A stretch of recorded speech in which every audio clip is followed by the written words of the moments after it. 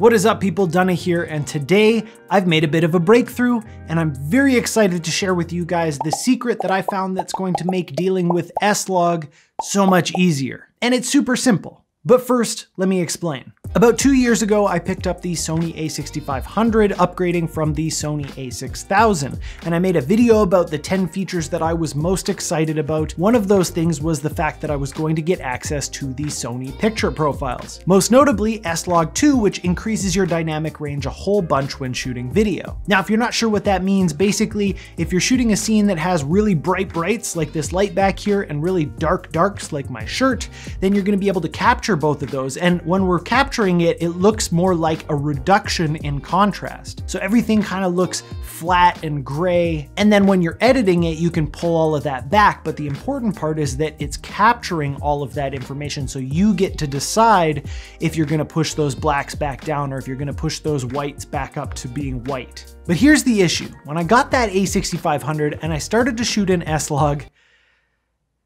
I just hated it so much. With the file sizes and file types that you're dealing with in the Sony cameras, I just found that it was really difficult to work with the S-Log2 footage. The idea of shooting an S-Log for me was actually so that I would have more control afterwards, but when I actually went to push the footage around where I wanted it to go, it just started to fall apart. So basically, after a couple of weeks of trying it and trying a bunch of different things, I basically gave up on S-Log. But I was always interested in how I could try and make S-Log work. Let me show you a quick example of the problems that I've been having with S-Log2 footage. Okay, so we're looking at the plain S-Log version. It's super flat, it's super desaturated. Let's just crank up the saturation so we can see what's going on with the colors. So I'm gonna crank it up.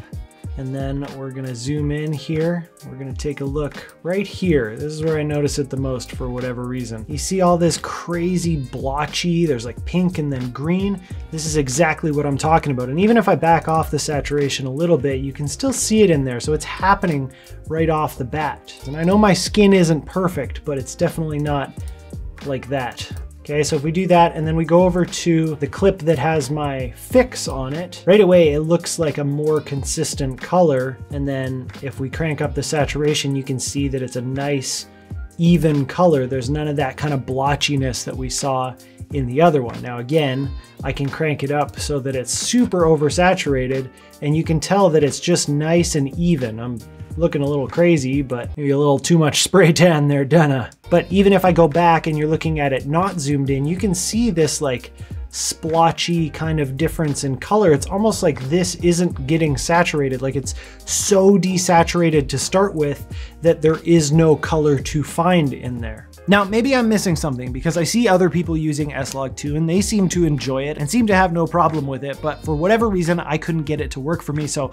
leave a comment down below if you think that I am just totally missing something. But the way that my brain works is that I wanted to fix it. So recently I had a little bit of time and I did some experiments and I managed to get this to look like this by changing a simple setting inside the camera.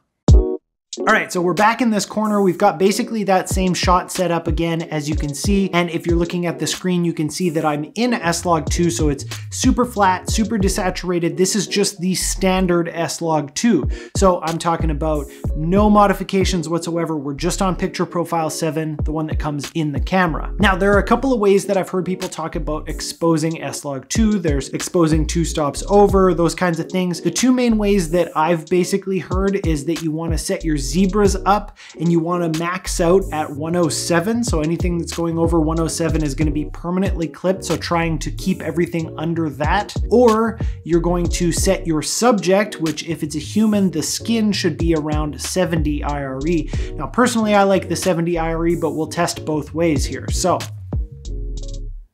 I'm going to go into my zebras and I'm going to choose 70.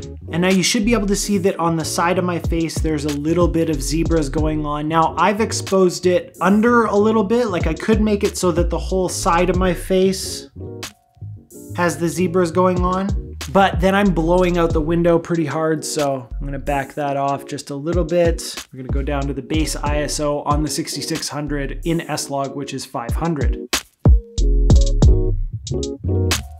Now we've got this shot. Let's now do it the other way where we're trying not to clip at all. So I'm gonna change my zebra level to lower limit of 107 so we can see what exactly is clipping. And then I'm gonna have to mess with my aperture to get it so that we're not clipping at all. That got rid of it. And let's try that for a couple of seconds.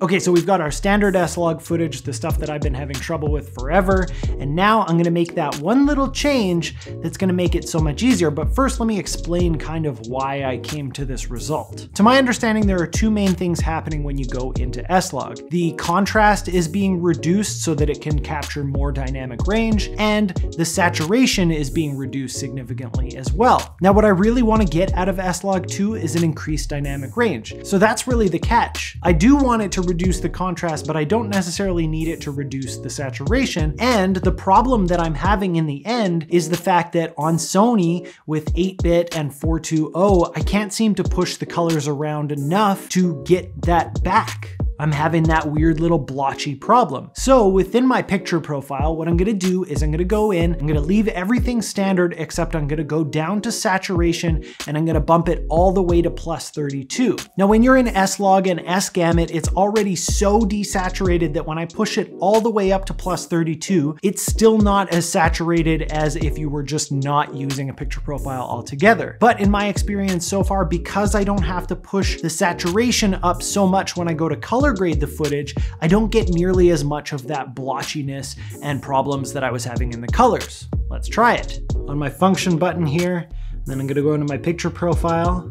I'm gonna go over, this is hard to do backwards. I'm gonna go down to my saturation and I'm gonna crank it up all the way to 32. You can still see that we're very desaturated. We've lost a little bit of light, so I had to crank up the ISO just a little bit, but I've got that same zebra on the left-hand side where the light is coming in through the window, so we should be able to get about the same kind of result. So we'll try this one first.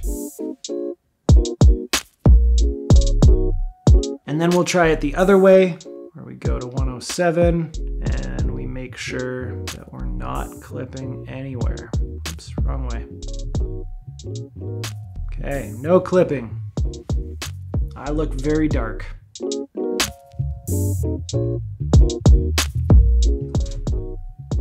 All right, let's get this footage into the computer and we'll see if we can make this whole thing work again. All right, so we got fresh footage in here. These are the new ones that we just took. So this one here is the regular S-Log, the picture profile 7. This one is the modified one with the increased saturation. Let's see if we can replicate what we had before. So let's crank up the saturation. You can see we've got that same problem. A little bit of a different area this time, but same issue. We've got this like splotchy red color noise or something. And even up into my beard, you can see it all. And my skin does not look like that. So with the fix applied, so this is the one with the increased saturation in the camera. If we crank it up, there might still be a little bit of it happening, but you can tell that it's a lot less. And obviously this is, again, like super oversaturated.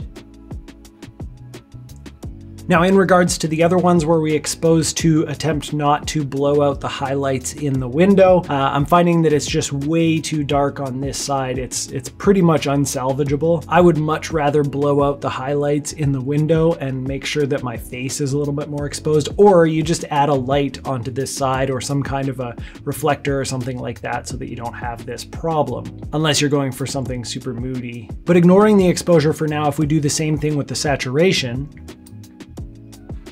crank it up there too, and then we zoom in. Even though it's a little darker, you can see on my face, we got all sorts of different kind of splotchiness. Now, if we go over to the other test shot, significantly underexposed, in my opinion, kind of unusable because you'd have to bring up all this noise, and we saturate a whole bunch.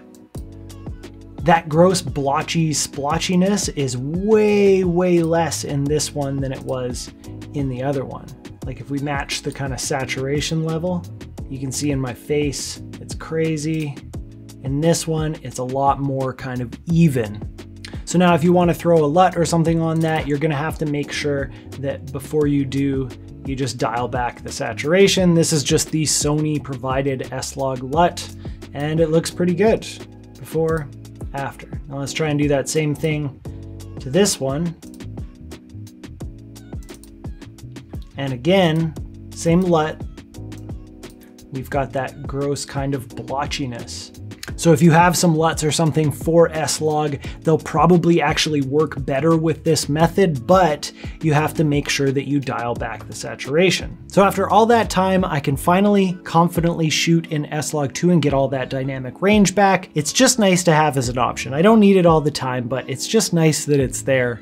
And it makes a huge difference that I feel like I can actually color grade it now. Hopefully this helps some of you guys too to make your S-Log footage better. If you have any other tips or tricks that you think I should know about, make sure to leave them down in the comments section below. And on your way down there, hit the like and subscribe button and make sure to hit the bell notification so you don't miss anything.